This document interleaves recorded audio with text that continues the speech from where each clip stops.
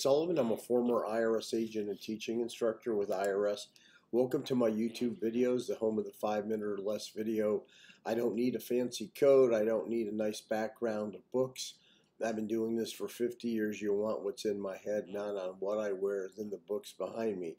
That stuff in the books behind me is right in my head. So I have worked about 10,000 cases. I'm a national expert in IRS resolution matters. I have a whole team of former IRS agents, tax attorneys, CPAs. On my website, I've been on the news many times. You can see my broadcast at 777irs.com. Pardon me, got a little of the flu bug today. Anyway, I do these videos for 3 reasons. A, so you don't get ripped off. I hate for people to give their money to companies and they've had bad stories. There are about 90% of the people who do this on YouTube are horrible. Yeah, they actually should be turned in. About 10% of the people are really good. If anyone's telling you anything different than I am, they're full of crap. And you can tell them that I said so. Anyway, I want to talk to you about the trust fund penalty tax defense. As a former IRS agent, I set up trust fund penalties. How many have I set up? A lot, in the hundreds and hundreds.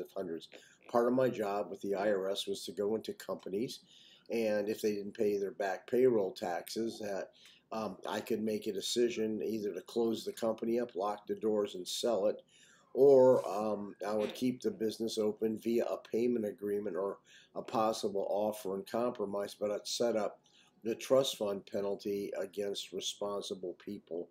Now, what you have to understand, some revenue officers do a really good job, and other revenue officers do a real sloppy job.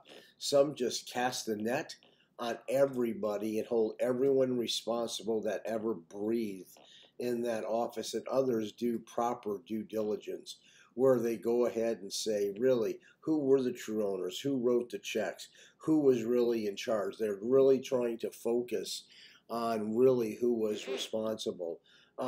So if you're calling me, many times you could have, well, by the way, one of the things that IRS is big on that you have to know is that who controlled the money, who wrote the checks.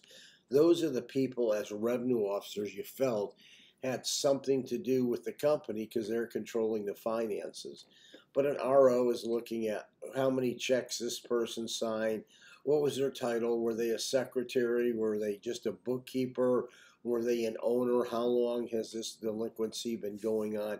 You look at a number of things. If you want to find out what an IRS agent does and how they make their determination, you can pull up an IRS form 4180 and look on the second page on the bottom. There's a check mark of who was responsible for doing what.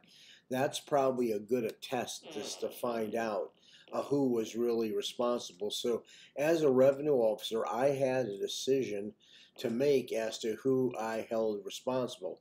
That doesn't mean I did a really good job on every case, and you can have a good defense. Now, let me tell you, on cases you don't have a good defense. If you're the owner and you signed all the checks, you ain't going to get off nothing. You're not going to get off of nothing. Don't even bother to call me. If you were somebody kind of ancillary around the outside of the business, you may have written a few checks because the owner asked you and you really weren't making the decisions and you've got this penalty. Those are the cases we really need because those are the ones we will have good luck on. I don't want to waste my time and your money on a case that we cannot resolve. I'm going to be able to tell really with asking you 5-minute questions whether I want to work your case or not. We don't take cases here just to take them.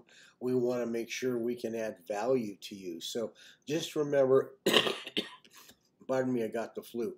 The IRS revenue officer is going to want a 4180 if you haven't filled one out. pull up the form, you'll see what questions that IRS is going to ask, and they'll make determinations. Actually, too, just a couple other things. IRS will pull up the bank signature cards, the corporate resolutions, and they'll look at loan documents from banks. So IRS really does all this. And by the way, when they do that, they have to present to the manager, and the manager fills out a form with the RO, a 4183 form, and they concur the penalty, they will concur that the penalty is a good penalty. That doesn't mean that you can't get that abated or do something about it. Anyway, if you want to contact me, you're welcome to. My information is below. I'd really appreciate a subscription. Let me tell you why subscriptions are big. For those of you still listening, how YouTube runs is this. If you get a subscription, YouTube figures you have value. If you don't get a subscription, they think you're really not worth a crap. Well, I don't want to say not worth a crap. They want to make sure people are subscribing to your channels. So if you liked me enough, if I gave you good information, you like my shirt or my hat or my stone behind me, I wish you would give me a subscription. I'd appreciate it. You're welcome to leave comments. Anything you want. I try to answer as many questions as I can. Thank you for watching.